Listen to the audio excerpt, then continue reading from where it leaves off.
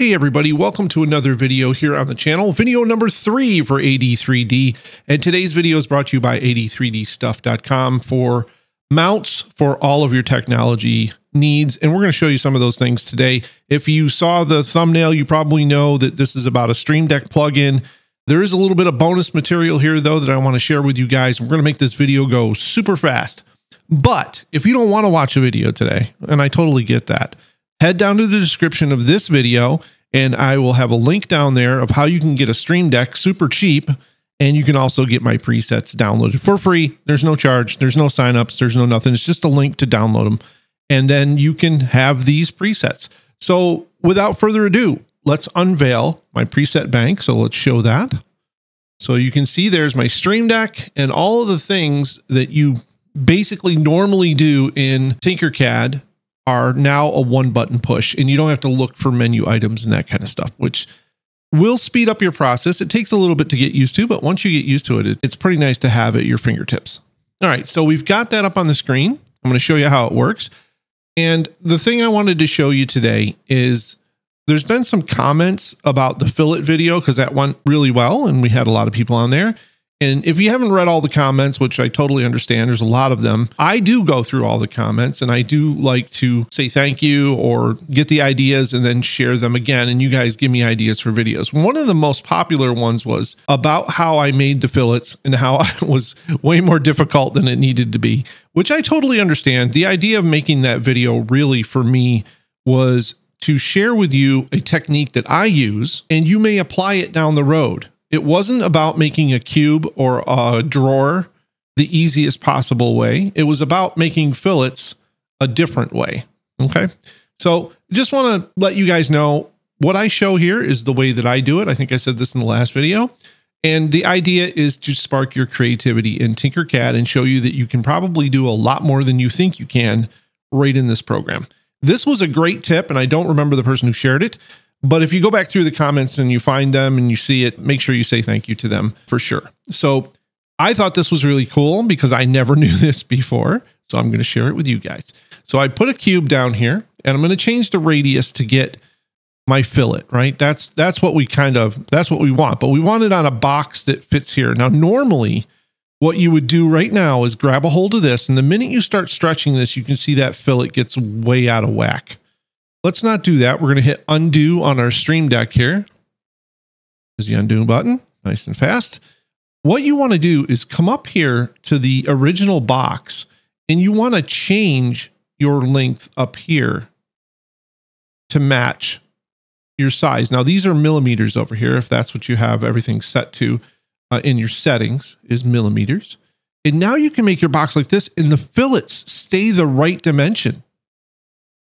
Absolutely fantastic.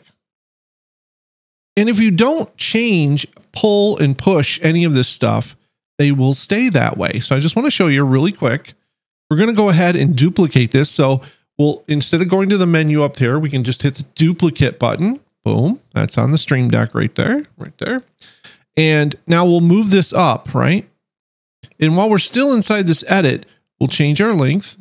Let's squeeze that in a little bit.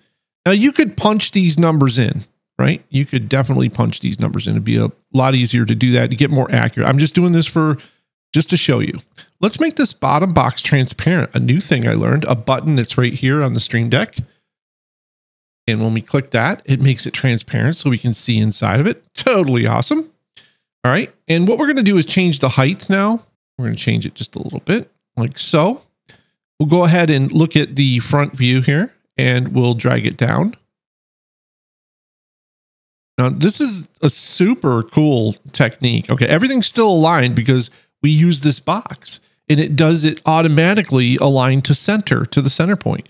So now all we need to do is take this bottom box. Let's just put it back on solid. There we go. And then we want to make this guy the hole, just like that. And then all we need to do is come up to the group button up here and press group. And if you're, oops, we need to select all and then group. Like I said, learn to use the buttons. And there we have our filleted box with a whole lot of less trouble. So with that neat tip and your Stream Deck, if you have one, and if you don't, This is really cool. I do want to share this other link with you. And the presets, you now have a super fast solution for getting stuff made. So let's show you right now. I want to kind of explain this a little bit. So if you go to Amazon right now, and I know Amazon's not everybody's favorite place to buy stuff right now, but this is a really good deal. So you want to grab one while you can. These are going to be gone quick. This is normally $129. So that's the M.2 version of this. There is no difference other than it has a removable faceplate and a removable USB cable. Those are the differences between MK1 and MK2. This is an MK1, and it says on the title, discontinued, no longer supported by Elgato. That is not true. That is absolutely 100% not true. This Stream Deck that you're seeing me work right here, this guy, this is this Stream Deck on the screen. It's a MK1.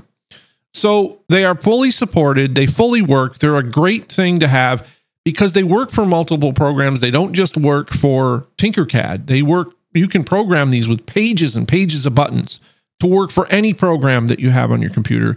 If you don't have one, disregard the name Stream Deck.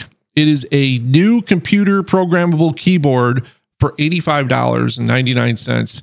And it is still supported, fully supported. It's not, don't listen to what they say. And this is a great deal. You usually don't see things, 40% off or so. So grab yourself one of these, get my preset pack. The links are down in the description of this video. I told you I'd make it short today, and it's going to be short. Thanks for joining me, everybody. And we will see you guys in the next one. Stay creative. Bye-bye.